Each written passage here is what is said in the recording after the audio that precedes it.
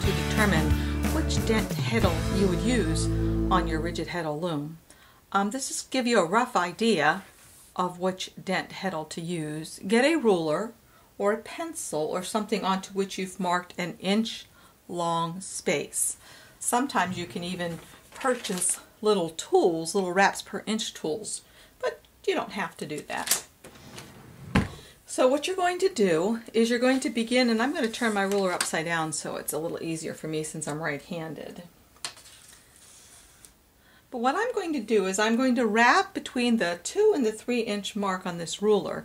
Then I'm going to count how many times I've wrapped and divide that by 2. And that'll give me a rough estimate on which dent heddle to use. So I will just hold this onto here, onto the ruler, and then I'll just begin wrapping. And I want to make my wraps so they butt up against each other but don't overlap. So I'm on wrap number 2 now. 3, 4, and I don't really need to count these as I go. I can just wrap, making sure they're tight together but not overlapping.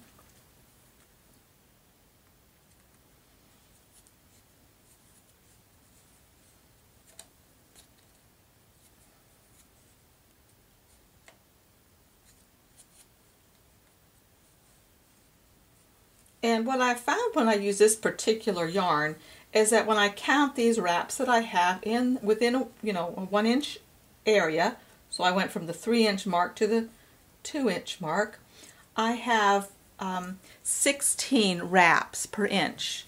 So I divide that by 2, and that lets me know that I should use the 8 dent heddle. If I wanted to make a cloth that was really tightly woven, I might try to use the 10 dent heddle. Suppose I wrap something around here and the wraps per inch is 20 wraps per inch. There again I would divide that by 2, which gives me the 10 dent heddle. Unless I'd like my fabric more loosely woven, then I may try a sample dropping it down to the 8 dent heddle. Or if I want a more densely woven fabric, I might go up to the 12 dent heddle.